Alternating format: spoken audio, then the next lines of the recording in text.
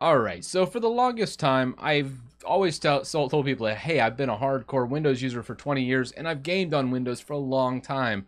And I love gaming in Linux when I can. But there are certain games that just you can't. Fortnite, PUBG, the new Call of Duty game with the Warfront, and some other things that, or Warzone, sorry, yeah.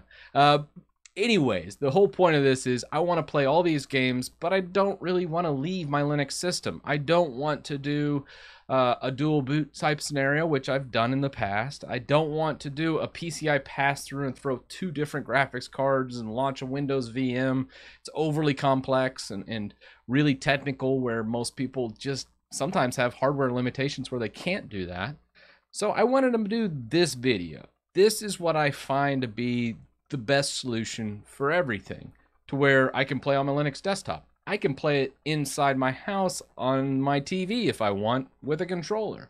It doesn't matter, as my Windows box I set up, that minimal Windows ISO I talked about on Monday. Well, I implemented that and I've been just kind of building this gaming machine, and that's all this Windows box does. Doesn't even do updates. I literally have stripped this thing down to the nuts and bolts to where I just game on it, and that's it. And I don't even have a monitor or keyboard hooked up to this machine anymore. I literally just control it all through remote desktop. When I need to, I do have a VNC, so I can get in through the headless type scenario, but most cases I don't even need it. I can just run my game stream, and then once I'm done, I just quit out of the game and it just sits there. That's it. Pretty awesome. So with all that, let's first jump onto that minimal desktop. We'll go ahead and VNC in. I'll kind of show you some of the setup through GameStreaming, but then I want to get to the Moonlight project on the Linux box. And I say the Linux box, but this can be anything. You could actually put Moonlight on like a Retro Pi. So you have your legacy games, but you also have it on there to where you can put it on your main TV inside and then also play those awesome games on a Pi, which is kind of insane. And I was so impressed by this technology and impressed by that project that I went ahead and bought, an Android box specifically for inside. So enough talking. Let's get into this, unpack what's going on, which might come as a shock, as I'm going to show some nVidia stuff now. An nVidia card's going to run this Windows PC, and I'm putting game streaming on and then connecting to it. So let's do it. All right, let's start this guy out with getting on our game stream PC. I have two connections here, so I added a tight VNC server so I can directly get it from an actual, as if I'm at the keyboard, and then also an RDP. The reason why we have the VNC and the RDP connection, one, for redundancy, but two, I like to have that right in front of it look and feel. So obviously if this had out-of-band remote access, that would probably be my preference, but since this PC doesn't, I just went with VNC. So we're going to connect with VNC. It does look ugly. It's 8-bit as we're setting it up. So we'll go ahead and do that. If you do RDP in, you will not see a lot of the game stream stuff. So when I'm in here, you have to install nVidia GeForce Experience, and from here you would actually have your games. Now you're going to see the game lineup and you're go, yeah, that makes perfect sense, because none of these games play for anything on Linux. I don't know, maybe Division 2 does now, but most of them, I mean, honestly, is just kind of no chance of actually working, because the publisher themselves kind of went out of their way to make sure it doesn't play on Linux.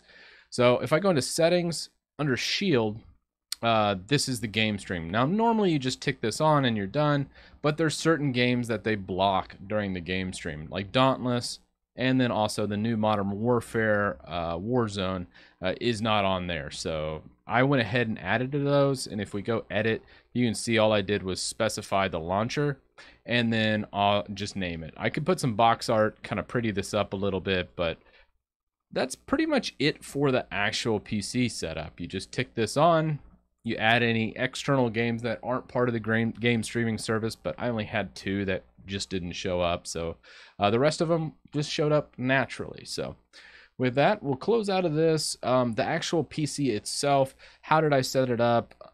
Obviously, I always go into gpedit.msc.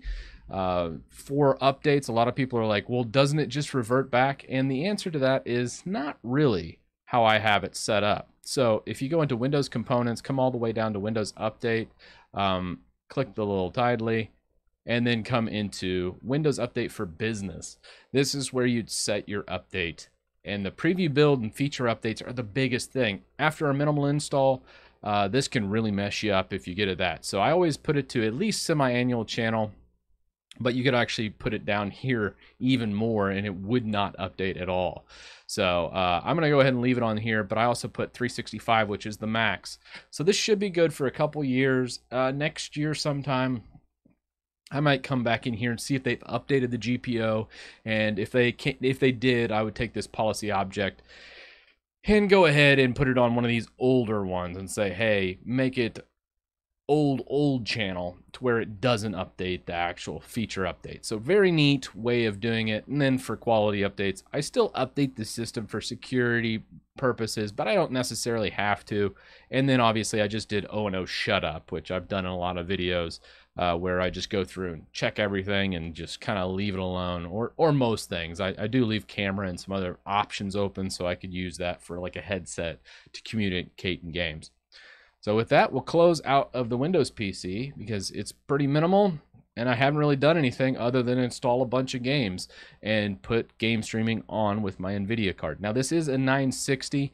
We'll go ahead and launch into Warzone, as that'll just launch the launcher and you'll get a little bit better look and feel. For the Linux side of things, I did install Moonlight, and I'm going to show the Moonlight project real fast.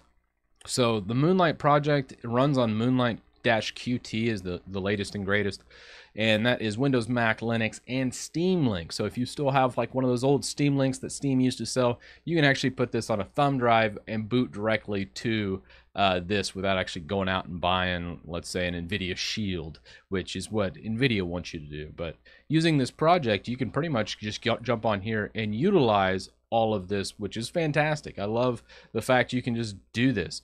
Now for the downloads, you have snaps, you have flat packs, you have all these different downloads. We'll go ahead and hit flat packs just so you can see that. If you have Flatpak installed, you can just hit install here, or you can do it from a command line. I've done a whole video over Flatpak, so if you don't understand Flatpaks at all and you want to install it, I do recommend, if you're on Linux desktop, to install Moonlight under the terminal and using Flatpak. So if you don't know how to use Flatpaks, I'll refer to that video as well, so that'll help you out. So with that said, that's how I've installed Moonlight. It's just a Flatpak, which is just literally Flatpak install this com.moonlight_steam, which I'll give you the exact command real fast just so you have it. Install, and I'll just auto complete that. Flat hub space com dot this whole line. This whole line right here will get you installed. So if I hit enter for this, it'll find it. It says, hey, it's already installed, and it's done. So, but this is how you install it. It doesn't need any dependencies or any of that crazy Linuxy stuff. Anybody can do this with Flatpak. So I just want to show that. But with that, let's launch into Moonlight, and we'll just go Moonlight. And it says hardware acceleration. The video decoder is not detected by Moonlight. I was trying to clear this up. I might do an update video after this, but I wasn't able to. I did notice that I was using the Mesa ACO drivers on this one, so that might have something to do with it. So I might end up removing those and reverting back to the stock settings. But if we go into GameStream, I've already authenticated this PC using the GameStream and the Moonlight project, as you see here. I've been playing a lot of Modern Warfare, so let's jump into game here and play some Modern Warfare. I'll show you how easy this startup. I'll just keep talking through the startup here just so you can kind of see it launch. Now, if you do Fallout and those types of things, it will launch directly into game. You won't see the desktop like this, but since I manually added just the launcher to launch into it, you still have to hit play. But past that, that's all you need to do. All right, so I'm on the main screen here. I'm gonna go ahead and just go through here with Warzone. Let's play a quick map. I'm gonna go ahead and fast forward through most of this as maybe actually let's just do practice mode just so I don't waste all of this. So just do battle royale practice. So This is a quad core, so it's an actual Ryzen chip, I think the Ryzen 3, and it has integrated graphics. I'm not using the integrated graphics as I am using an nVidia card. I am using the nVidia 960 though. So the 960, not a great card, pretty budget card 3 years ago. So this by all means is a budget build where I just kind of put a bunch of leftover electronics and kind of built this up as a proof of concept. If I was a hardcore gamer, I would probably go ahead and build like a legit gaming rig for this. But since I'm more of a casual, definitely I'm a filthy casual, we're just going to do it this way.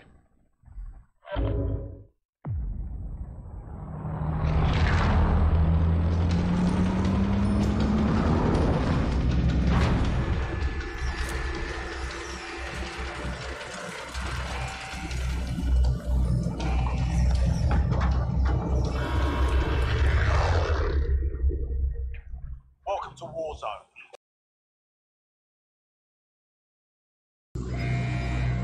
Jump out of the aircraft, soldier. I suggest pulling your chute before you hit the ground. Alright, so a couple things here is you'll notice the jagged edges and stuff. This is about 1080p. If frame rates are pretty decent here, I will probably redo this video and just show the actual performance. But I find 1080 just fine, but if you needed faster frame rates, let's say 120 or something like that, you totally can. I don't particularly like that, so I'd rather have a little bit sharper image, so I'm using 1080, but you can actually downgrade this to 720. If you have connection issues, it will help a lot, so. Grab some armor plates. Taking fire!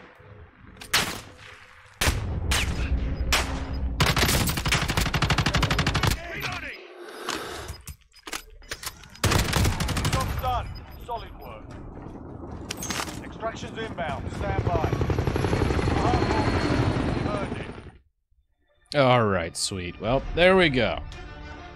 I'm going to go ahead and quit the desktop. Now, one cool thing I want to show you real fast is I'm still in Linux, so I can still go through all of this stuff, flip through all my stuff, and then come right back into here. So, very neat that I can just quit out whenever I want. And that's still running in the background, so what I can do is just kill it. Just hit the X, and this actually goes through, kills that actual process. Alright, that's game streaming in a nutshell. I had just a blast making this video. I'm probably going to be making more gaming content and stuff, specifically over this type of thing, because I find it very freeing to be able to use whatever I want to use, whether that's Windows, whether it's Linux, whether it's Mac, it doesn't matter now. I can play any game I want and not have to worry about it. Now, most people are saying, hey, what about that Windows box? Don't you have to maintain it? For the most part, it's going to be good for a couple years until that feature update kind of goes out of flavor. So I'm using 1909, so it should be good for probably 3 years. And then after 3 years, I'm going to have to revamp it. And at that time, honestly, I'll probably rebuild the whole PC and do like a new graphics card because this thing's kind of dated, as you saw. So with all that, let me know your thoughts down in the comments. And a big shout out to all my patrons. Without you, I couldn't make videos like this one. And I'll see you in the next one.